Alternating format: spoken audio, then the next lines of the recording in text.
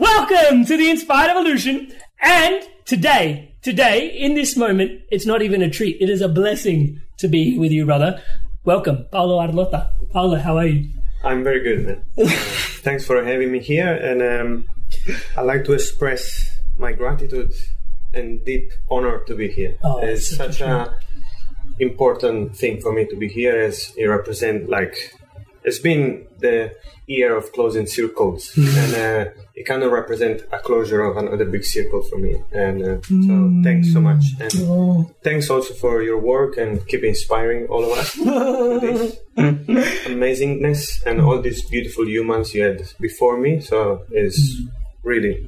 Thanks so much. All that has culminated into this moment in time. To have you as a beautiful human here sharing with us. It is, thank you so much for reflecting that back to me. It is such a, it's such a special episode for me to have such a dear friend, brother, come on and have this conversation.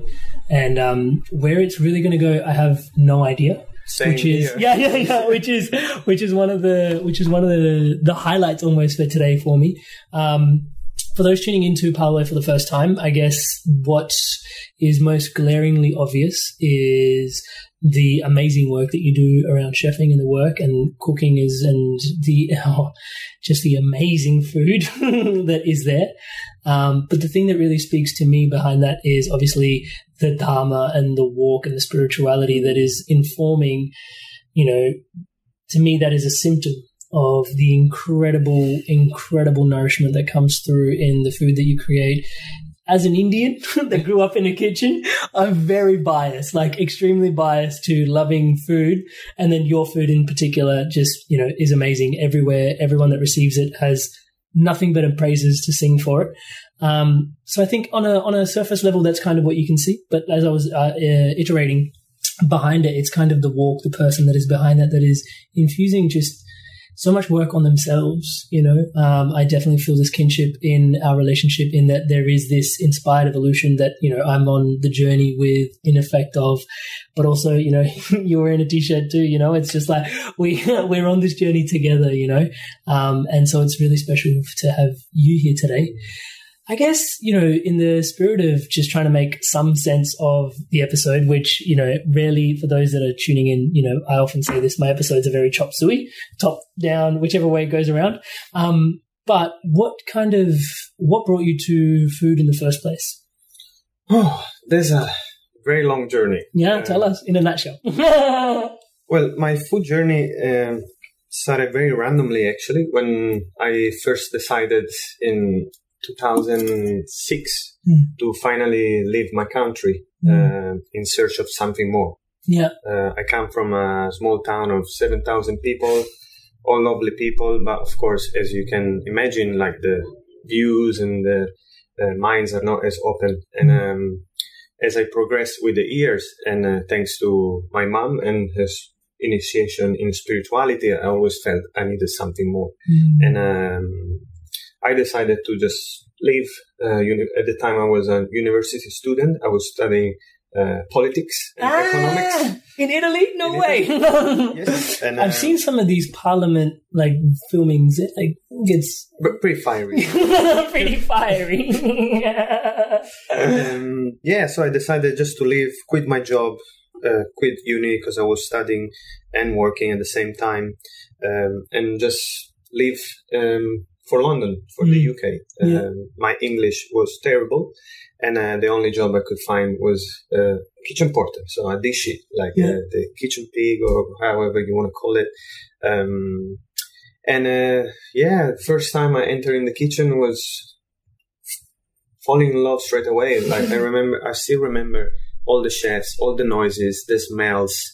It was just a spell, and I knew already that there was going to be something that would accompany me for not the rest of my life, but for at least a big part of it. And from there, I after a year came back to Italy, and because I wanted to know a little bit more about the food in my own country, and I had some amazing teachers and chefs that taught me all they could. And I've actually been always quite lucky with finding mentors and teachers throughout my existence. Helps a lot, doesn't it? Yeah. And but after 2 years, if you can allow me to tell the whole story. Yeah, please. So my interest in spirituality through my mom, that was doing a lot of studies around Jewish Kabbalah, started, growing a little bit. And also this bug inside me, just traveling bug, started growing. And I knew that London was just the beginning of a very long journey. And I remembered, I don't know if I ever told you this one, but I remember going to a concert of Lenny Kravitz. Oh, yeah, nice. Yeah. And I remember at the time I was starting playing the guitar. And I remember Mom being excited about me going to this concert. So she decided to go to the second date that was available. And when she came back home, she was so thrilled. Mom, she has always been like a house kind of person, yeah.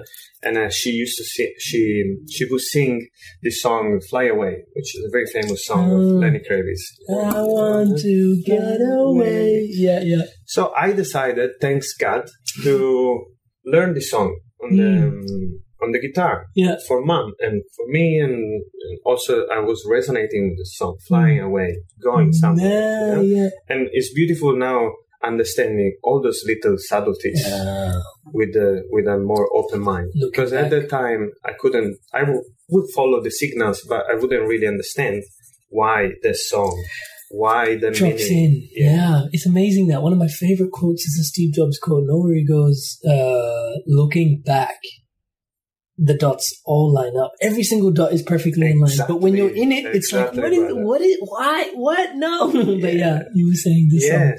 So I jumped on YouTube because I'm a self-taught guitar player. Yeah. Very inspiring, by the way.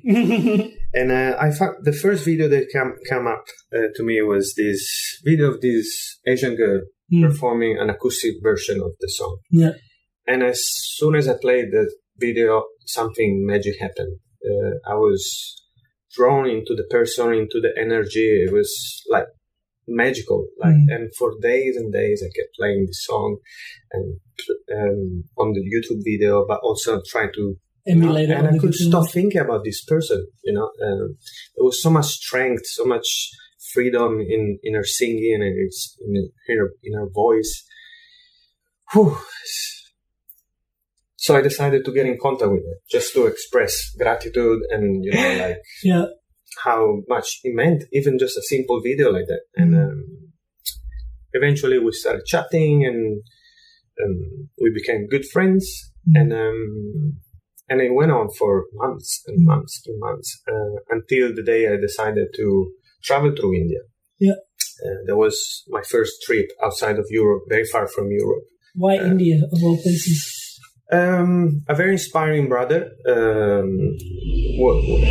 was there the year before, and as he has been like a very strong figure and inspiration for myself from my own town, but was one of the only ones that get out of the town. So for me, it's always been, very inspiring. So I decided to just gather a few information from here, but then just buy one-way ticket to India, and I ended up staying 3 months. Yeah, nice. Around that time, 3 weeks of those 3 months were in an ashram in Rishikesh, where I first encountered yoga without even knowing what yoga was. And there was another click moment in my life. And on the way back to Europe, I stopped in London to meet this person. She is a musician, so she was performing at the time in London. And if I have to be super frank and honest with you, when we met, we just fell in love. So 1 month after, I was on a plane to Singapore to meet this person and live with this person. And so that's the first part of the trip, and of course of the journey. The second part is Australia, our home. But yeah, it's unbelievable how a concert and my mom, without that concert and without my mom singing the song, now I wouldn't be here. And if I wouldn't listen to my guts and inspired so strongly by this woman, I wouldn't be here now. It's something every day, not every day, but when I think about it, man, this is magic, pure magic. No? Yeah. It's unbelievable. So, what was how we started all this? I was asking you about your journey of the food and how it came to. So you're in Singapore now, and then you said that was part one. Of course, throughout this journey, at the point I was hardly working. I was hard working as a chef in fine dining establishments. So at the time, my cooking was all about fine dining, and which I didn't understand at the time how toxic was for my ego, because if you're not well balanced, and at the time I wasn't, fine dining can be quite damaging for the person. Right. So throughout this journey, through India, Singapore, and Italy, and then here in Australia, I've been chefing into a lot of very famous restaurants around the world. Again, having a lot of good teachers and good mentors in the kitchens. Some of the best restaurants in the world, some may say. It was, but I'm still super grateful. I learned the value of hard working, discipline, resilience. It was great, a great experience, and I'm so grateful to all those restaurants, those chefs that have been inspiring me throughout the journey. I just arrived to a point after a few years where I understood that it wasn't my life purpose. And almost in a parallel walk, my passion for fine dining, but not for food, was diminishing, and my spirituality was growing throughout yoga mostly, and breath work, and a little bit of meditation at the beginning. It was more like a physical practice, a way for me to escape from the stress and the hours and the tension in the body, in the mind, the fragmentation of the mind, the chef life can cause. Because I can remind you that at the time the mental health issues wasn't really spread out in restaurants. The conversation was not being had. No, at all. It was a taboo.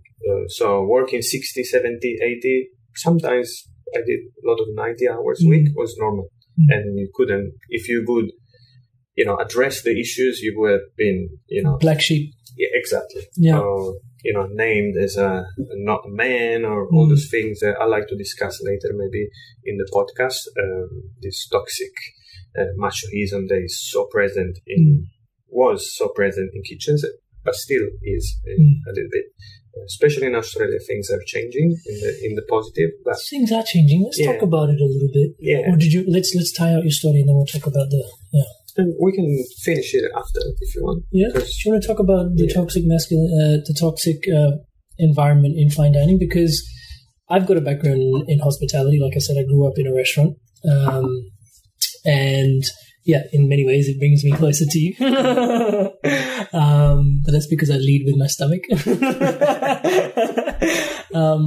But the interesting thing was, and I'm just going to be completely transparent just because it's you and I here, but once I left my parents' establishment to go work in other establishments to garnish and gather more skills and more of an acumen in this space, I started realizing that there are, and I'm sure this is not the only toxicity that you're talking about, but especially in this culture, in this country, there's a lot of chefs on drugs. There's a lot of chefs on drugs. And when you think about it, it's not like it's almost like the same sort of epidemic that exists with truck drivers, right? Because you're on your own, doing your own task. There's no one around. Like when you're doing your meal prep, you've basically got all this time to yourself. No one else is in the kitchen. It's just you, your music, and you're doing what you need to do. And something I find about hospitality, and something my dad actually said to me really early on was, people used to say, is your son going to take over the establishment when you retire? And he said, no, I worked hard so he could work smart. That was his thing. And he impregnated that really early on, because the dialogue there is that when the rest of the world is enjoying themselves, you are then engaged in service. Exactly. Yeah. And service is a conversation I'd love to have with you. But in this space, it's like this really interesting dynamic is that, people are unwinding and you're there to cater to their unwinding. Yeah, they're done with their day, they're going to the bar or they're going for a meal, they're just decompressing, and you're there in service. When are you going to unwind? Yeah, and so generally what happens is on a Friday or a Saturday night, you end up unwinding after everybody else is unwound. Yeah, and the energetics behind that, is like a whole other conversation we can have now. Yeah. And you're unwinding perhaps even everybody else's unwindings. I'm not sure, I'm speculating now, but do you know what I mean? Like all that is unwinding, and then before you realize it, you're sitting with a 6-pack of beers, let's just say if you're, alcohol inclined, and it's 4 a.m. in the morning. You closed up shop at like midnight. It's very common for it to be 4 a.m. in the morning, but as you know, between 12 and 4, the night creatures are not the same as the day creatures. So it's not just alcohol that you end up interacting with, other drugs come into them, and then this becomes like the culture around hospitality, which can be, so challenging to navigate. And I think one thing that's really present for me in your story was, when you got to a kitchen, even as a dish pig, you were like, nah, there's something here. And I do want to ask you, first, like at some point, like how did you know that there was something here? Because most people are transiting through hospitality. Like they get there, yep, I'll do the dishes and then I'll use this to get to where I need to go to. And it's a very transitory sort of space. Very few people these days look at hospitality as being like a grounded sort of thing for them. But fundamentally, like in that transitory experience as well, it's like people are coming and going, and it's these toxic things that sort of exist in this climate. Yeah. Well, if I now with a 35 years old man eyes, I can see that when I entered the kitchen at the time in London,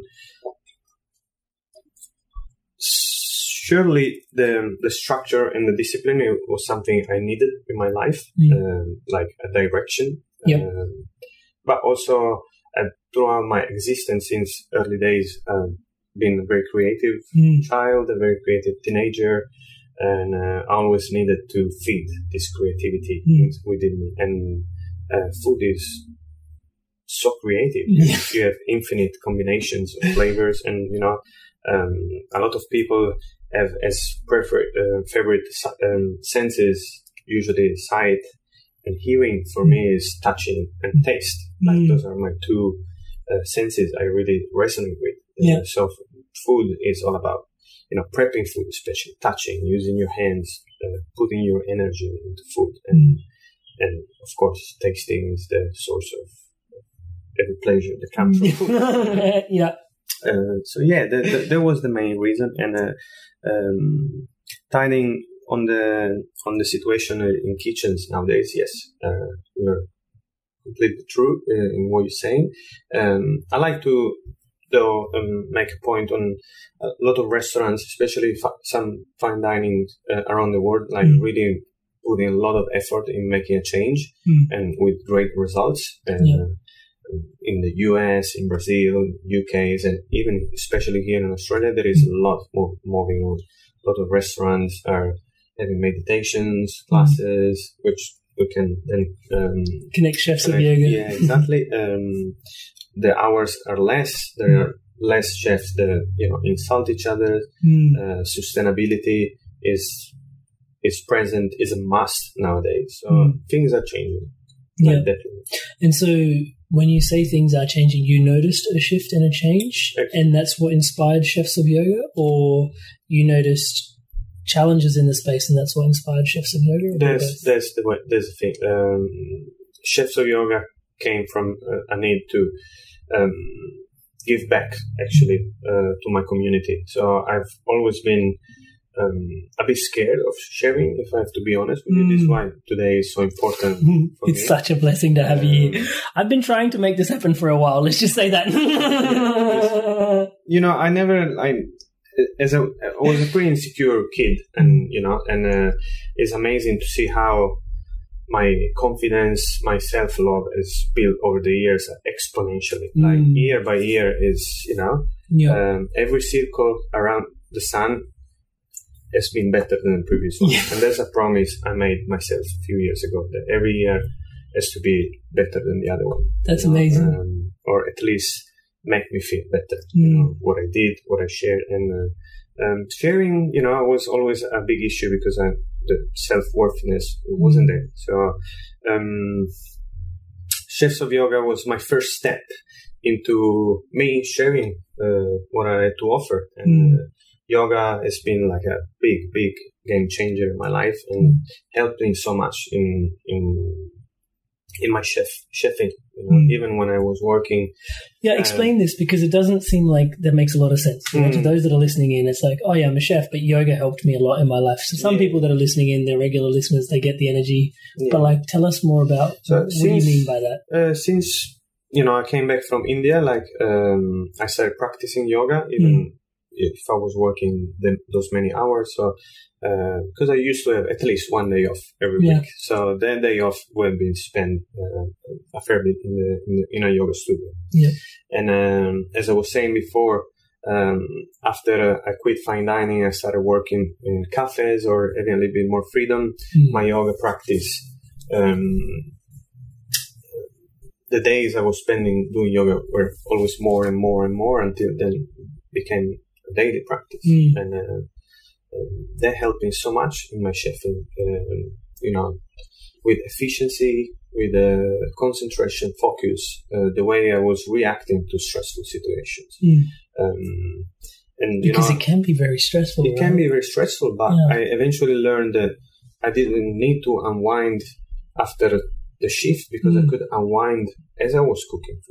Because when you stop feeding your ego, cooking food and thinking, oh my God, I need to make this the best meal ever. When you start cooking with the belief that you're cooking to make people happy, all of a sudden it doesn't feel like such a stress. You're doing for the people. And that's when my work didn't become my work anymore. Yeah. And it's, every day goes by and I feel I'm not working. Yeah. I'm just doing what I like to do.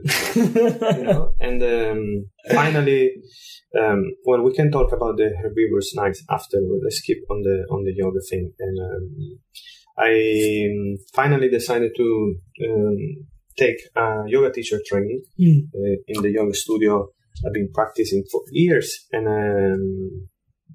during the course, I had this revelation through one of the teachers that, maybe I could help chefs, some chefs, the one that are keen to have the same experience I had, and maybe make a small change in the industry. Yeah. And because one of my biggest belief is, I think you heard this, that to make a big change, we don't need one person to do it perfectly, but we need a lot of people doing not perfectly. So I thought that maybe if I can change or help the shift in as many people as possible, so in a broader audience that can be hospitality, maybe the impact of the change will be higher than,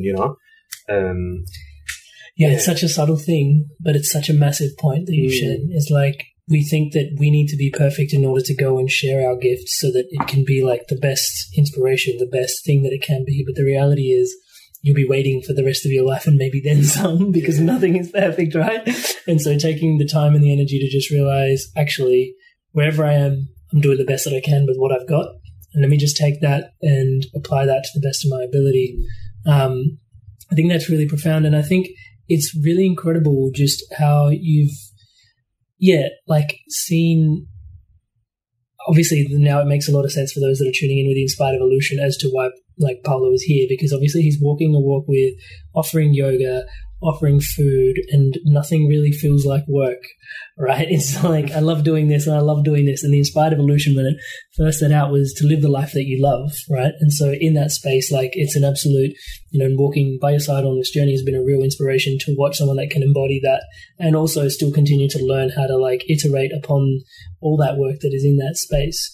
So with the with the yoga offerings, you've brought that back to community. I find it really inspiring that you actually see the community of chefs as your community, you know, because I often find a lot of people, especially like, you know, doing the work that I do for mindfulness, a lot of people are disconnected on a very fundamental level. And even within the same industries, like I walk into a bank to guide meditations, or I walk into a construction site to guide meditations.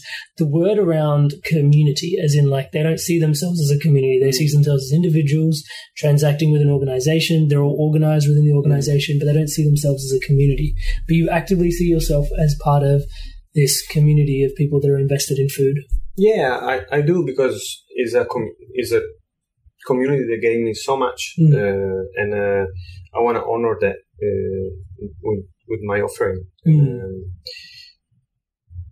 On what you said, yes, but also like the bonds that you form in a kitchen or in a restaurant are usually very, very strong, especially when you work on the same on the same section, and so it is like a little community within a broader community, and also like as I was saying, the shifting in the hospitality world is more about communities, more and more. So in fact, this is why pop-up dinners, the one around, they can thrive so easily, or the collaborations, they are so so cool nowadays, because it's all about community. You know, the relationship that now we have with farmers, with the suppliers, you know, so the bonds are tighter, and with a more open-minded community can be formed. So, but I understand your point of view on the closure, but I think the shift is happening. That's amazing. Yeah. And so you're contributing to that connection with Chefs of Yoga. So was part of the energy of moving into Chefs of Yoga what gave birth to Herbivorous Nights, or was it already, are they linked in any way, or is it just another offering, another creation, part of your creativity? What happened there? Well, at first, just shine a little bit of light on the Chefs of Yoga offering, just for the people who listen. Clarity, so the Chefs of Yoga brings yoga classes to restaurants on a weekly basis, and offer one-to-one yoga classes with some chefs that might be still too skeptical to join a wider group or an open class. And plus, we run community classes, which have free access. Close the brackets. Herbivorous Nights. Herbivorous Nights and Chefs of Yoga are not linked. Herbivorous Night is the perfect representation of my life and values, which is lived with the value of balance. So Herbivorous Night is a monthly pop-up event where I work many hours, and but I really enjoy it, and is my way to how can I say it? To offer like the vegetarian part of it is the main thing. I, as a vegetarian, so I've been vegetarian for 12 years now, and as a vegetarian, I always struggle to go out and have some good food.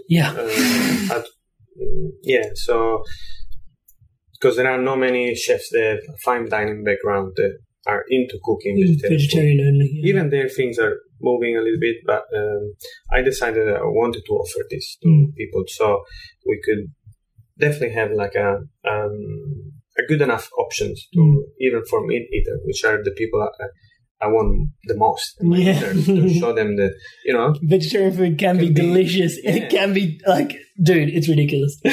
Delicious, but still healthy, you know? So one of my core points in my cooking is, yes, the food has to be delicious, but also has to be nutritious and not unhealthy. It has to be cooked with love and good intentions, and also needs to offer a good environment for the people who work with me, which are valued so much, because my nights will be nothing without all the co-workers. So the dinners have been going on for a while in Australia and now also abroad, and it's a blessing to be able to keep having people coming and coming again.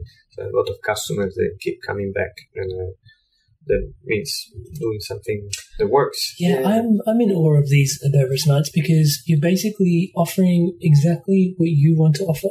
There's no one that has to tell you what the menu has to be. You get to, as you said, make it healthy, make it vegetarian, make it locally sourced, get whatever that is organic to the best of your ability as well. So all these different conversations that you want to have with people that you can't sit down, and now we have the opportunity in a podcast to have this conversation, but you don't always get to. You get to go, here's a plate that talks to my values, to my energy, and the conversations I'd like for you to have, and you bring that together. And you get to do that once a month without, and this is where the entrepreneurial journey sort of flags itself for me, without having to invest in a bricks and mortar.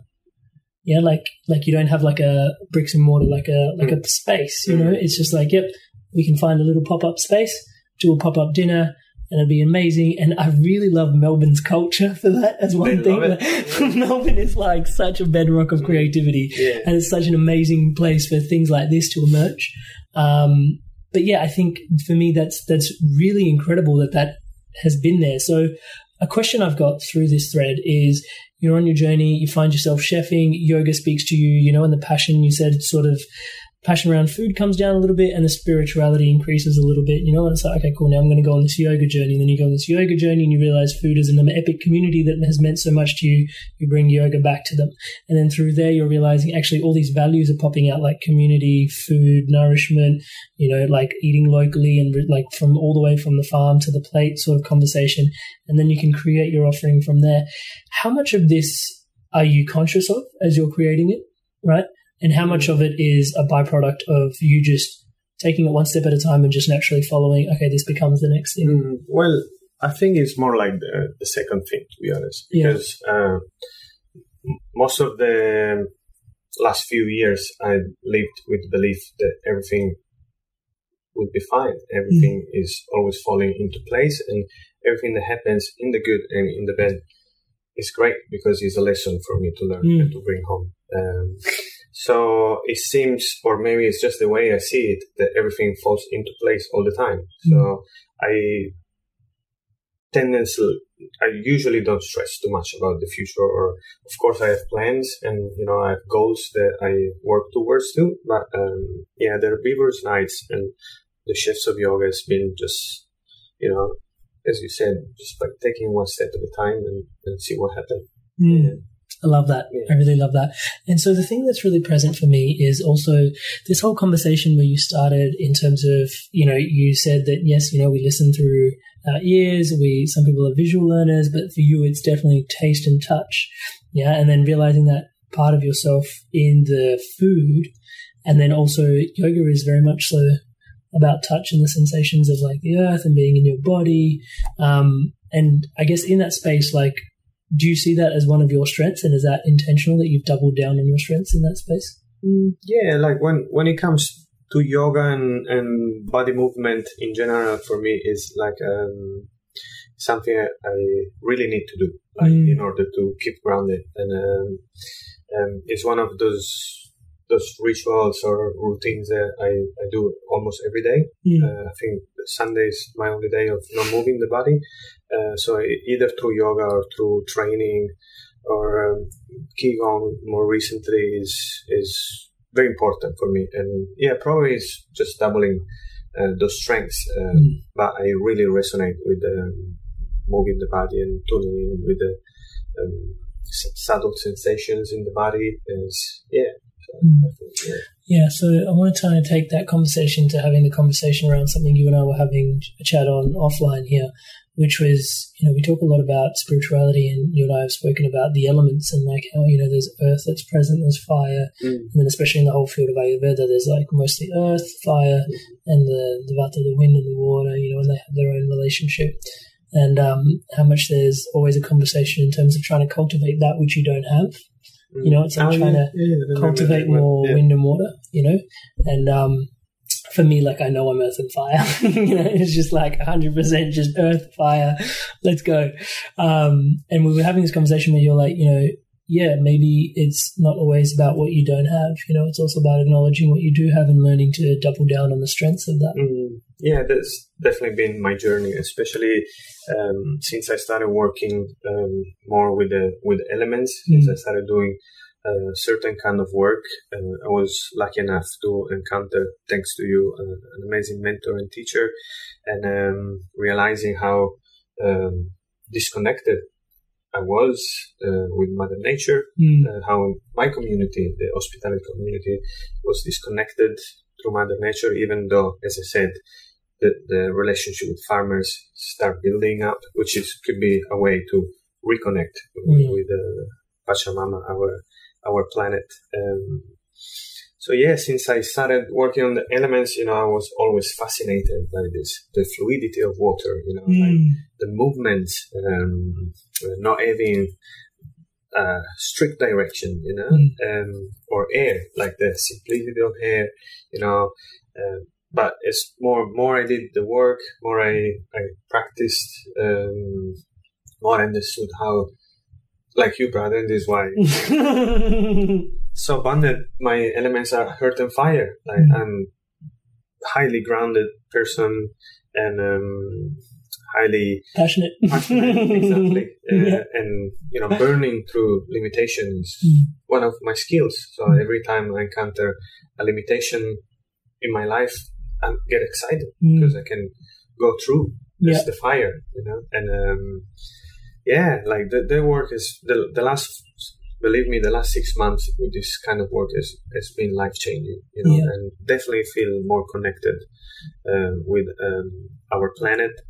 And even though we are in the city, but every time we have the chance of reconnecting, getting out of the city, or even just by respecting, or even through food, like honoring the fact that the food comes from the earth, honoring the water you drink, sending prayers to your water, it's very important nowadays. And so in that, like you walk, like you said, being so grounded, being earth, even this conversation is quite I want to say existential, but quite a nature-based conversation, which may not be the most first topic of conversation in many circles, let's just say that, and then you're going back into a space where, you're integrating a lot of this with, or let's just rewind back into your journey. Like you're currently what I would see as being like on the edge of understanding, like, okay, now it's like, okay, my strengths are earth and fire, and how does that translate to me and how I cook and how I show up and my movement practice, right? And all these sort of things. How do you navigate previously or even at present being on the edge of your curiosity, right? And what I see personally, and maybe I'm just calling things, being like a thought leader in your space, right? But then at the same time, interfacing with the challenges of other people's perceptions in that space that may not be supportive of the change that you kind of see as being intuitive. That's a good question. Well, can you rephrase the question a bit? Absolutely. So the challenge of being misunderstood, right? When you're consistently leading thought in a particular space, right? Because you're consistently coming up with these new models, these new ideas in terms of actually the conversation should be around vegan food. The conversation should be around vegetarian food. The conversation should be around eating locally. The conversation should be around organic. And it's like, wow, these are like 6 different massive conversations to have. And you're like, yeah, but it can be had on a plate. Right? So in that space, like obviously there is some level of people not understanding what you're trying to communicate because you're trying to have a conversation with people. Is it safe to say that? Yeah. And so those that don't understand you, how do you navigate your way through that process of being misunderstood? Like for me, as an example, the podcast exists and it helps me build a tribe. Right? So there's a tribe of like-minded people that continuously tune in. We get to, and there's all these messages flooding back and forth, like this was really insightful, this was really instructive, sort of affirms that belief, right? But in the community that you're in, the space that you're in, like, yes, now you've built a certain amount of community in and around the work that you're doing, but at certain points along your journey, surely that would not have been the case. You're the guy that's in this toxic environment, right? With this awareness of like, hey, like, do you practice yoga? Do you have this awareness of like yourself and how you're conducting yourself, how you're holding your energy, how you're holding your space? How did you navigate through those challenges? Is it just bite your lip, or is it through like just being really good at what you do and letting that kind of inform the process? Yeah, well, for me, it's very important to lead by example, and I really learned that the judgment of others is not going to affect my purpose and mission. So usually that's a question that I don't have. Like, right. So judgment of others just. It used to be a big thing for me. Like I used to be terrified by like people judging. Yeah. But I also believe there's a reflection of not truly believing in what you do. Yeah. So I think I reached a point in my life where I simply believe and love what I do, and also I believe that I'm not here to teach anyone or to say or to judge back anyone to say that what they're doing is wrong. I'm just here on this planet to share. That for me there is an unbecoming of the figure of the leader, the teacher, and so I see more like a sharing. Like I share with you, you share with me, you take home what you think serves you. Because also people are at different points in their life, so there is a different time in each person's life where they're ready to receive some information. So for me, it was a big leap of courage to start sharing, and without attaching to the fact that someone could think, "Oh my God, what is this guy doing?" So I think that's how I navigate through it.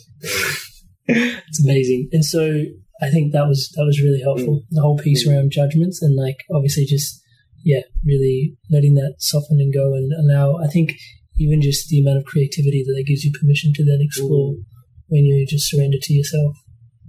Yeah. And so there's a lot that we can talk about in terms of, energy and food. So, what inspires you the most at the moment?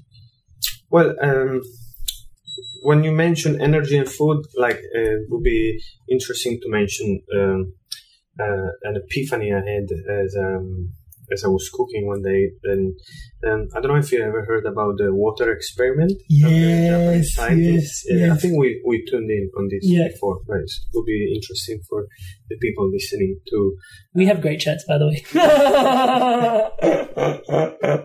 But yes, please. Yeah, so the experiment of this Japanese scientist, which I unfortunately don't remember the name, was so he experimented with two different water bottles, and he put them in two different rooms, and one room was playing heavy metal music, the other room was playing classical music, and then eventually observed the molecules and the cells of the water, and the ones that they listened to heavy metal music were kind of cancer formed, and then whilst the one that listened to classical music were like crystal snowflakes kind of shaped.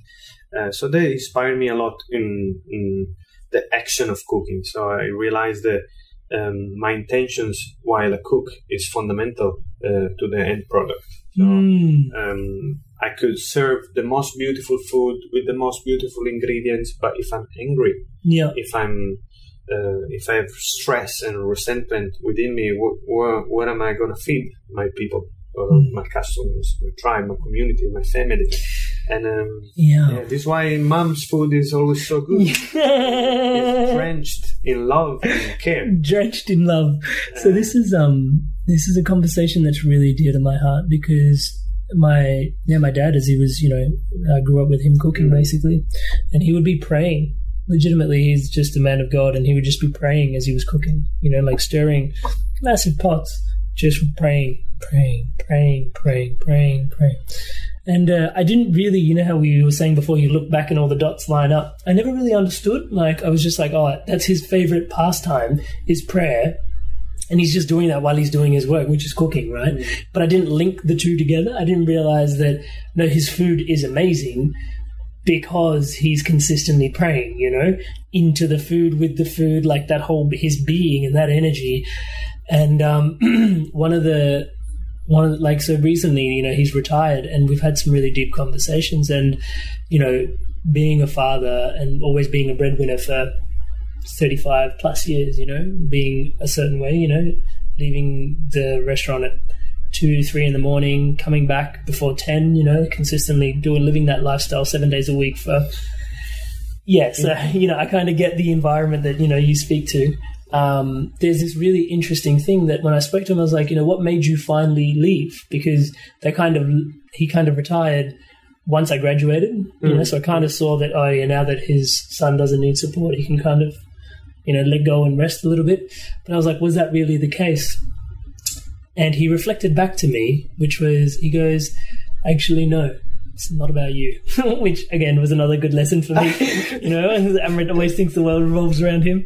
But this was many years ago. And he goes, actually what started happening was like he started getting shoulder pains, you know, from just stirring and like just cooking and like standing on his feet the whole time.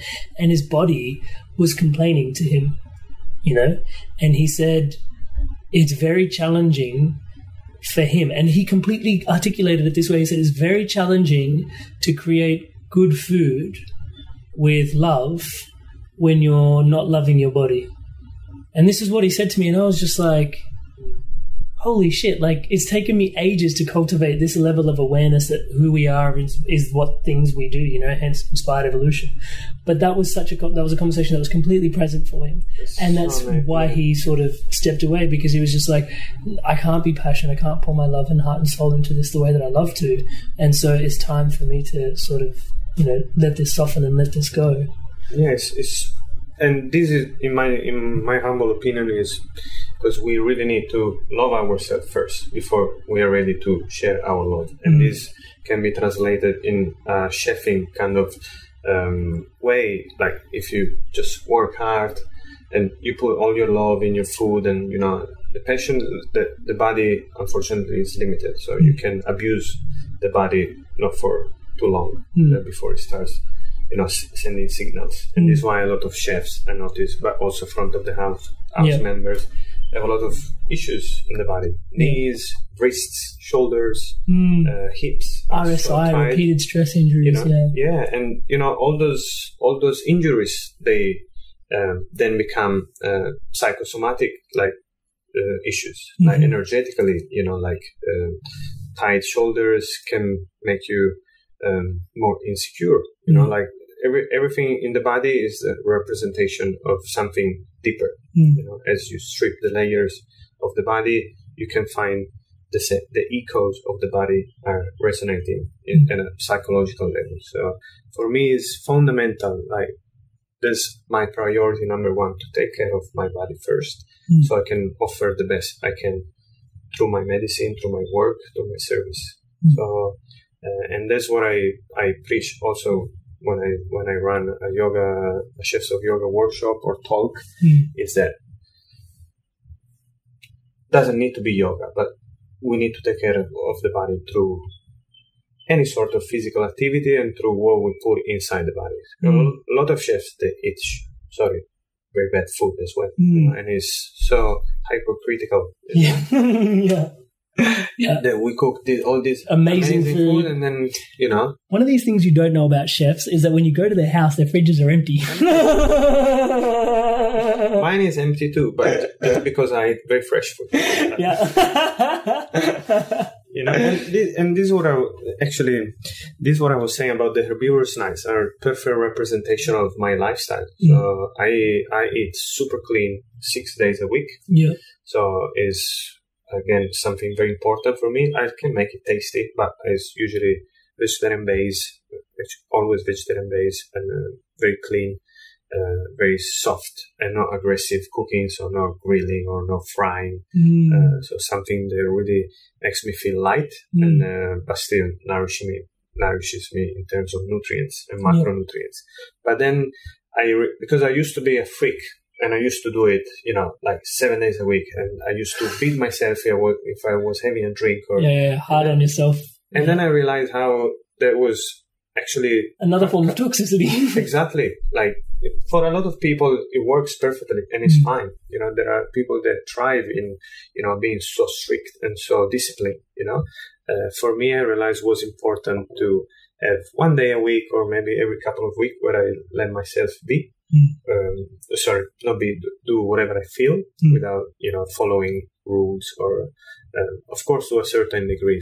I still wouldn't go eat at a fast food or getting smashed on super alcoholics. So I resonate with what you're saying, and what I look at in those spaces, because I'm quite fixed on what I eat as well for the most part. And then around there, I also look at, okay, there is also space for my emotional needs. Like Indian food, maybe not the healthiest, but if I'm missing mom and dad, then I will go eat, curry with bread. Exactly. And there's like a whole ton of gluten in naan, but it's like, hey, like this is actually nourishing for my soul. There's other aspects of me, and maybe, like you said, it serves some people not to have an emotional bond with food. But there are other aspects of you, and learning to like soften is also an art. Don't you need to honor and respect where you come from? Even if it's something you can't share all the time. I really resonate with that, because being Italian and coming from a country where food is such a massive thing is important. So like having a pasta here and there, pizza makes me feel amazing, reconnected with my land, which unfortunately I didn't do when I was living there, because I was living a very simple life. I wasn't as aware as I am now, and didn't understand the importance of your land, where you came out from, where you grew up. So on that, like, there's this whole connection to Italy that is so present, for you because of the food and, like obviously being an incredible world-class chef, and then obviously having that connection to a culture that is so deeply invested in food is a thing. But then I'd love to sort of just ask you, like, what does Melbourne really mean to you? Because this place is kind of special. It is very special. And if you think about it, when I came here, I was here just with the intention of staying 6 months, make a fair bit of money and keep my travelings around the world. And then I ended up being here for 9 years. So I think Melbourne for me is the perfect representation of a new chapter. That was what I was looking for, a place where I could be free from all my past ancestral and family and friends connections, which served me in the first part of my life. But I think I was at a point where I needed a strong cut, so I could kind of start fresh without, I was, as I said, quite afraid of judgment. So I needed a place where I could start fresh. Clean slate. Yeah, and, developing other things I wanted to develop. So go deeper with the spirituality, with the yoga, with all. And Melbourne is amazing because it offers you all of this. So it's my new home. Like, probably not the last, but the passion to travel still continues. I keep Melbourne in my heart very fondly. It's and also I met so many amazing people here. All my new friends, all the people I met through these 9 years have been the greatest teachers I ever had. And so, because there is a culture around here around food as well. Like Melbourne seems to be quite a deep foodie kind of city. Also, coffee is massive here, and a dear friend of ours, Daniele, he's all about coffee, and it's great to have both of you, food and coffee sorted. But let's talk a little bit about nutrition. And what inspires you around nutrition. I know sometimes when you are referring to nutrition, you're even looking at it as biohacking to a certain degree. So illuminate us around nutrition. Well, nutrition and is something that's been growing quite strongly in the last year, especially. So before, my only priority was about vegetarianism. So there was, unfortunately, I was in the misconception that, if you're a vegetarian, you're going to be healthy. So I started diving into more refined nutrition, and also with me training a lot more. So I train almost every day. I don't practice in yoga studios anymore, so I have a home practice, but I hit the gym like almost every day, 5 to 6 days a week. So I started feeling that the body needed more attention. Nutrition. Yeah, more attention. So I started researching about macros, blood testing every 6 months. Supplements are a big thing for me, especially natural supplements. I started, having a lot of interest in herbs, tonics, Chinese remedies, and how to constantly improve my health. Microdosing recently has been also a game changer, and it really fascinated me how we can keep improving even with the nutrition. And this is also why I love Melbourne, and because it is freed up from the traditions that I love from Italy, for example, or from Europe. But then they will see all these crazy ingredients I use in my cooking. And, oh my God, what are you doing? Mafangul. So I feel blessed. I'm in the city also for this, because there is so much accessibility to different sources, so many different sources. And, having some herbs from Chinese medicine, some barks from South America, or, the mix you can create with that, and the effect on your body is incredible. And this is why I think that I haven't got sick for long time. Touchwood, yeah.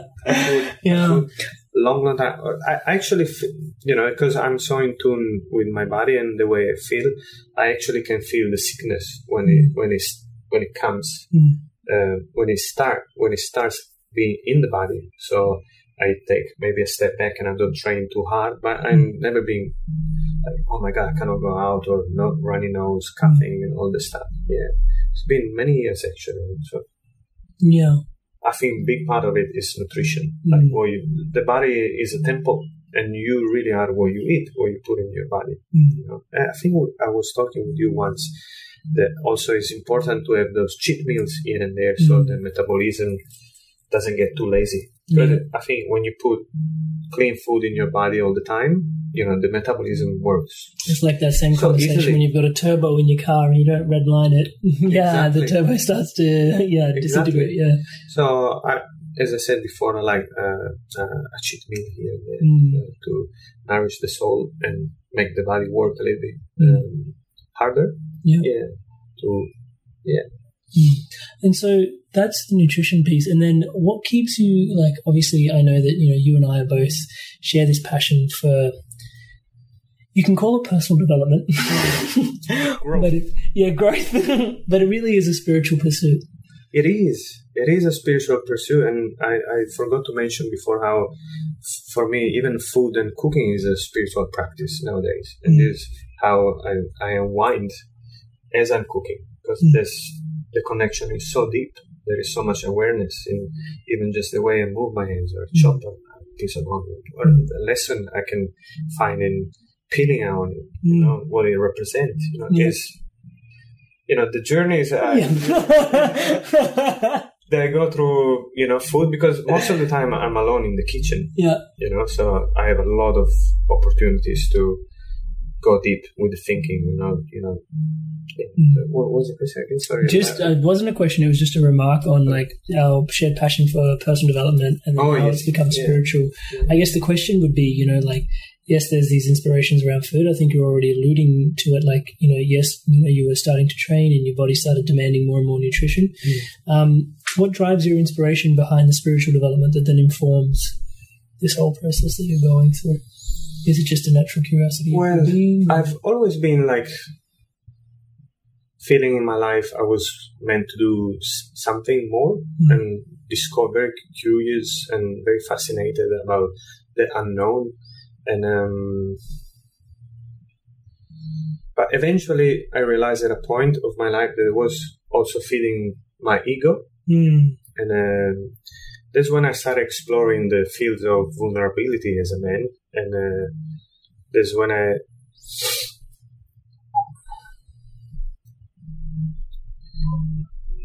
I started understanding the real strength and the real growth is in, letting go of the achievement, attachment, reaching So there was a big shift that happened this year, because when you realize that some of your actions, I'm not want to be too severe with my past actions, but when some of them were driven by competition or by ego boosting things, even the social media relationship was toxic before, and unfortunately, because I'm a freelancer, I need social medias.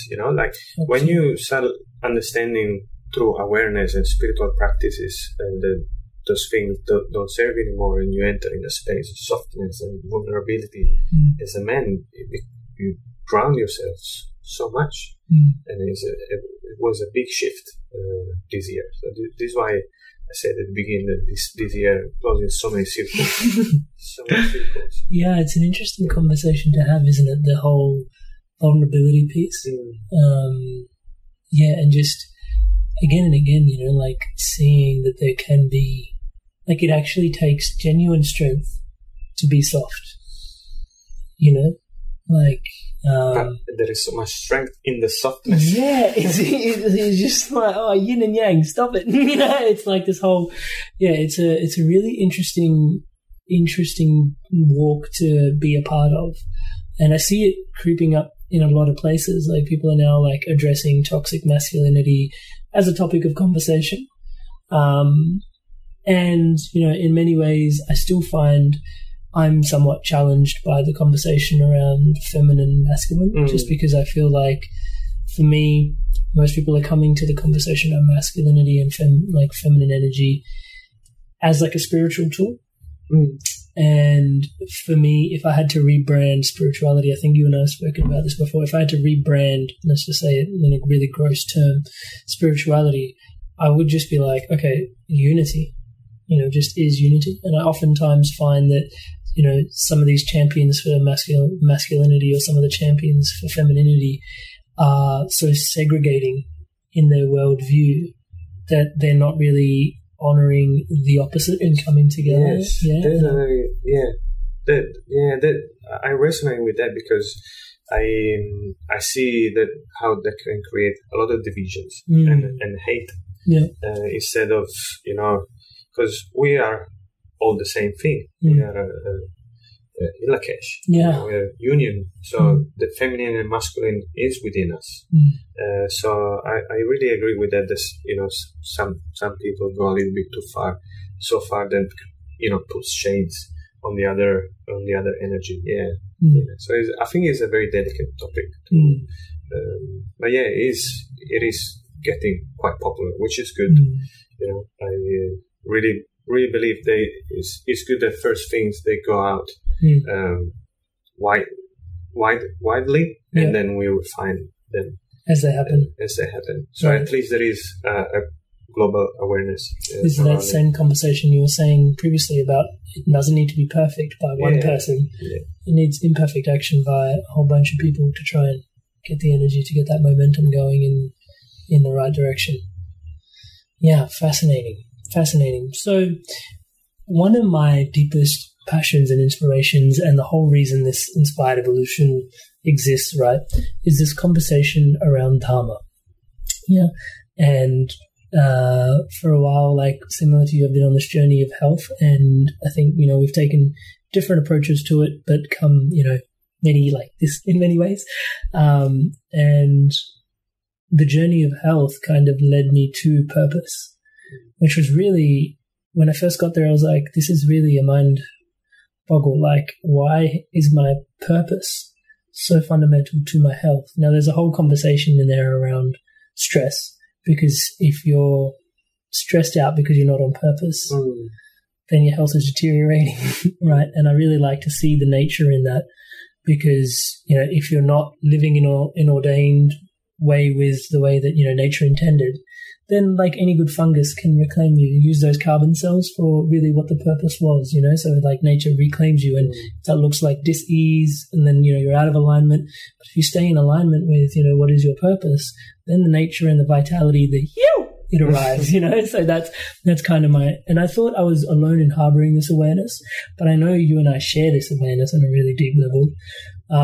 But one of my fascinations was that actually at the core of the science of Ayurveda, right, which is Ayurvedic medicine, like the through thread of the whole thing is actually to facilitate your dharma, right? And your dharma is your walk in life, the way you And I think the big thing for me having you here today was just, I have the blessing, and I think just sharing this with, those that are tuning in, of how important community is, and for me, just walking life, and, we go away to meditation retreats, we spend time together. He was over last night learning a dance for my wedding together, and just like all these little pieces of like how important community is, but how much, I guess, just you mean to me in terms of like having a brother by my side that is consistently focused on Dharma. And like, actually, I'm here, life is a gift, life is amazing. What is the purpose of it or me? Or is there a purpose? Isn't there a purpose? I don't know, but how do I honor it to the best of my ability is a massive fascination of mine that I feel blessed and privileged to be able to share with you. And it's been a real treat to be able to sit here and share some of, your walk and the insights that exist on your journey here. But what does to you your dharma look like? Like, what is it? I know the herbivorous nights are a big part of like really what it looks like. Purpose has been evolving over the years, if I have to be honest with you. But finally, I came to the conclusion this year that health is one of my biggest purposes, because through health, then I can work on many other purposes. So that's the core value of mine, health, growth. And through those values, then I can walk my path with integrity, authenticity, and responsibility and service. So, I feel also quite honored that we can share this value, and I know how important they are for you. And I think without those values, I can't really feel I can give my best to the community, which for me has become so important. So now I'm talking of another community, not my hospitality community, community that now has become my family, because as you know, all my parents, all my siblings, all my aunties, uncles, they're all back in Italy, and that's pretty hard, when you live for 12 years far from your family, and you have some stuff missing. Yeah, and, totally. And many other brothers, I found a community, and, giving the best version of myself to my community, to all those purposes and values which I just mentioned is very important. And also through community, family and relationships, we think we can really find like crystal lessons. The gems. Yeah. One of my teachers, one of the biggest sharing, I know he doesn't like to be called teacher, but is that, you can practice all the yoga that you want. You can, go to all the meditation retreats that you want and do your breath work, do your movement, But then if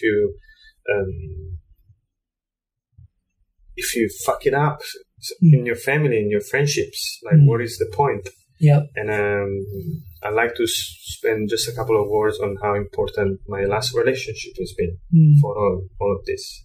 It's been the greatest teacher I ever had, bringing to surface all my shadows and allowing me to face them and grow. It's been like a real blessing. So I really, really believe that, first we need to walk with integrity and authenticity in our relationships. We can be your fiancé, your community, your friends. Before then, we can start going a little bit deeper with ancient practices or other stuff. So I always bring it back to the basics and simplicity. Yeah. I think that's really vital. Just that conversation around why.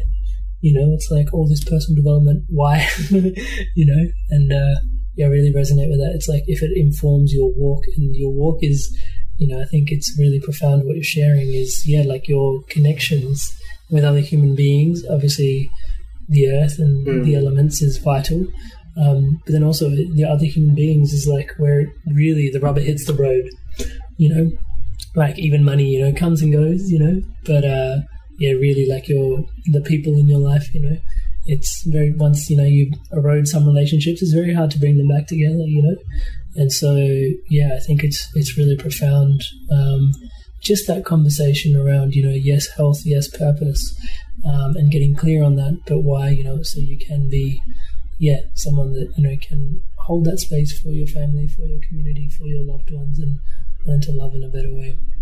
So before I wind things up,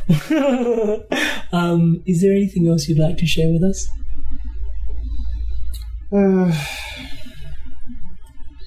Well, there are a lot of things we could keep talking, tell me. I know. But, I know we're at time. Conversations online. And I don't want to, I know you have some stuff to do today. No, you're good. Tell me more.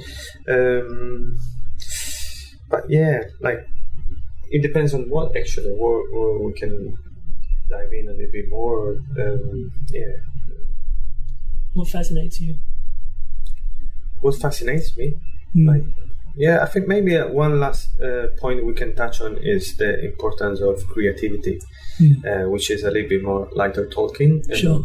Something that is actually very present in my life. Yeah. So I believe it's very important, especially as we age, to keep rewiring the brain and our connections in the brain, neural connections. So I have a rule, and this is something I do every year. Every year, sometimes it's every 2 years, because sometimes I really like these new things, to learn a new skill. So, and this started as I came to Melbourne, which is also why I love Melbourne. Yeah. There is so much stuff you this can place do. It screams vitality. There's so much creativity here. Yeah. So in Melbourne, I did this pottery courses. I painted for a couple of years. Music has been always present in different forms. Singing. Recently, it's been magic. Actual magic tricks. And then, the beauty of living in awareness is that even through simple stuff like that, you can learn a measurable lesson. For example, for me, magic has been amazing, not because I entertain people, which is still quite nice, because I love making people happy, laugh and smile. But the whole magic tree, for example, went into I dive deep into human psychology and humans' body language. So I love how when you live more in balance, you can find all this preciousness even in simple and fun stuff like that. So for me, creativity is also to learn something a little bit deeper, having fun.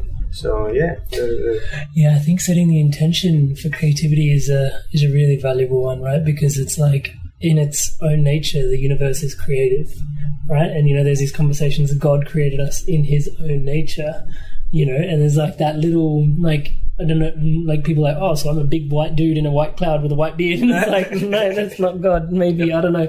But in that creative nature, the fact that we were created, and just the whole conversation we're having around masculine and feminine before, just how potent your sexual energy is, and just like what that really means is like how potent you are creatively, because that is your creativity, right? Your sexual energy is just purely your creativity and the creativity that exists there. And just, I love that you have the intention to continuously work with that, because, when we talk about vitality, which is the culmination of your health and purpose, when you're there in alignment, you experience vitality, I believe. The creativity is a fundamental expression of that, but also the fuel for that. They're in this dance together, because as long as you're creative, then you're serving, because you are creating. That is the nature of the universe, to be creative, to create.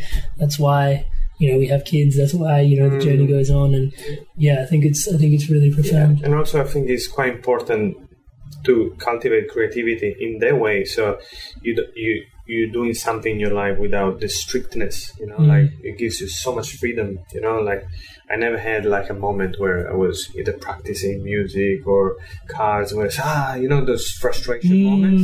Yep. So there is no attachment to the end goal, which is another great take home, and it's been another big game changer, that the journey is so fun and important when you let go of the final goal, when you let go of the attachment. I learned that also through like a couple of body injuries through yoga, and your wrist recently, right? Yeah, it was 2 years ago. I had like a 10 months wrist injury because I was obsessed with handstanding because all the cool yoga teachers, I say cool, but so cool to you. Yeah. They were doing handstands on social medias, and when then I attached myself to the goal, I would train it every day, doing everything I had to do, but then eventually energetically lead to an injury because it wasn't done with the right mindset and purpose. And I think I haven't been training handstand for a long time now. And the other day I was practicing, and I did like something that I tried to do for a transition that I tried to do for years, and just came so naturally. Just dropped in. And there was when you let go of that, the importance of the journey, the absence of frustration, there's the rage, when you can't get something. That's so important.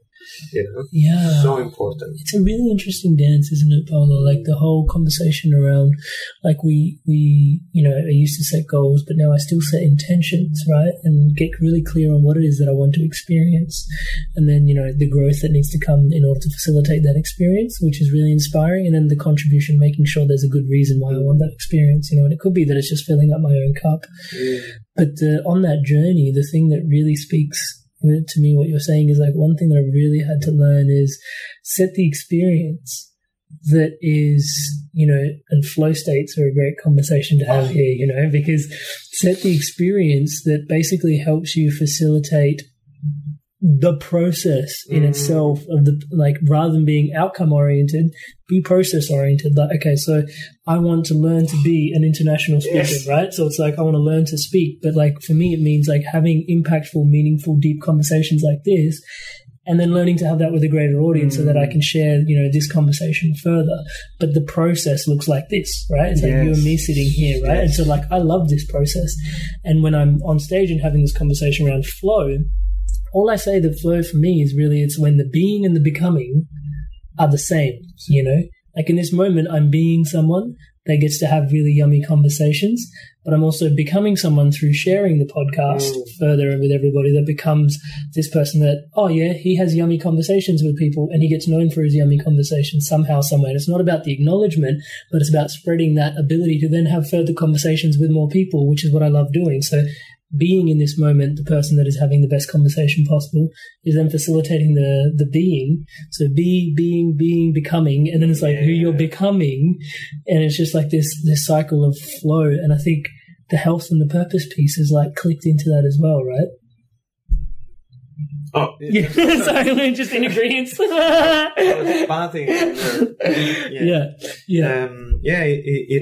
is, and I like to share on that like a practice that I've been using like for the last couple of years to thanks to one other of my teachers, which is like picturing yourself in 10 years. So like setting, it's important, as you said, like setting goals, very clearly. So I always, once a week or every couple of weeks, take my journal and write down who I want to become in 10 years.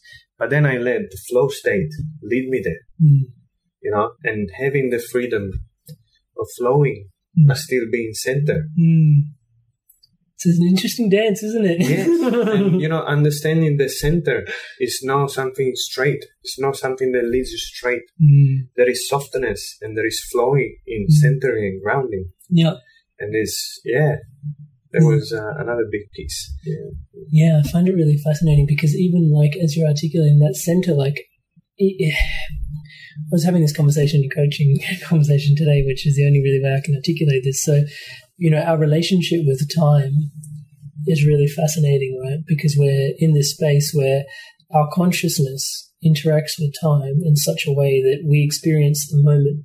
But when you start delving into quantum, it's like time doesn't exist and your being is quantum, apparently, right?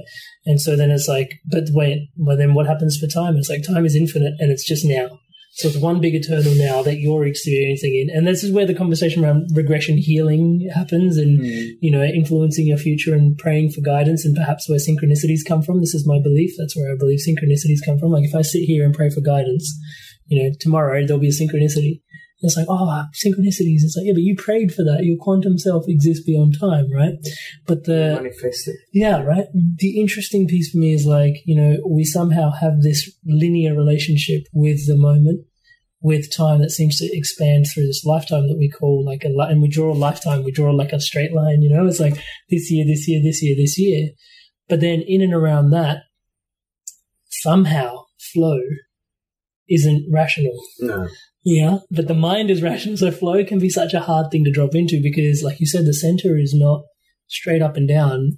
Yeah, our relationship with time happens to be pretty linear, pretty up and down, so we see things as up and down. But when you're flowing, sometimes it's like things don't make sense, right? Like, it's like your head's like, why the fuck are you doing this, Amrit? And it's like, well, this is what the intuition says. Yeah. Oh man, I feel like we've been touching so many different. I said from the beginning the episode can be chop suey. Yeah. So I feel bad for the This is Paolo's more considerate than I am. But hopefully there is something to take home. Yeah, definitely. This conversation. Definitely. I think it's been really insightful. Just fundamentally, the inspired evolution as a bedrock is stemmed from me wanting to be inspired to evolve, and learning to walk a life that is in alignment with my passions and, what I deemed at the time to be like a fixated thing, which was purpose. And now, as you shared in this conversation, purpose is ever evolving, and one of my biggest insights is that health and purpose are the same thing, which is exactly what you were saying, and, so in that space, you've consistently been inspiring me, on this journey. So it's been a real blessing to be able to have you here, share the insights. And I know for those listening in, it's like he's saying yes and he's saying yes. And this is a very yes episode. But we are two very dear brothers. And so this was inevitable. And, but yeah, just for those tuning in, like if you haven't, and many of the community have, just because we have such a beautiful community. For those that haven't tuned into your offerings around food and yoga, firstly, for me, I'm biased. Please go try the food. Best place to connect with Herbivorous Nights is my Instagram, but also my website is going to be finished by the 10th of January. Awesome. The very important date. Okay. For you. Yeah, I'm getting married on that day. And yeah, should be ready by then, awesome. Which is www.paoloarlotta.com. Yeah. Otherwise, my Instagram is usually, I send all the details for dates and workshops or classes, anything that's happening. Perfect. So we'll add all that into the show notes for those that want to get in touch. And for those that are chefs that are listening in and they want to connect to Chefs of Yoga. Also, we have Instagram page for Chefs of Yoga and a site under construction. So it's all happening next year. Yep. It's a chefs.of.yoga for the Instagram. And also we're starting actually next year to run. We're aiming for weekly classes. So awesome. Now I have a good team of super grounded teachers that have an experience in hospitality. So we definitely want to reach out to more restaurants. We picked up a few more restaurants for next year, but also improve the volume of community classes, so we can really work on building a stronger group, a stronger community. Bringing people in hospitality together to have that conversation. That's amazing. Right? And then why not, expand to other fields, their needs. we see where as always, I live with the belief that everything is going to be good. Blessings, brother. I want to take this moment in time to thank you for coming along today, to share, to be open, to be vulnerable, to show up soft and have that strength to do that as always, which is such a blessing for me to receive. And as always, it's not just about this present moment, even though maybe this is all we have. Thanking you for just all the work that goes into the information that we get to share and revel in today. I know for myself and just being connected to you so deeply that, it has been a lifelong journey, and so I'm just really grateful for you putting in all the work to have this informed conversation today. And as always, wishing you all the best for everything. Last question, by no means least question. It's metaphysical in its nature. Beyond the name, beyond the food, beyond the yoga, beyond the movement, perhaps even beyond the body. Who are you? That's the hardest question of the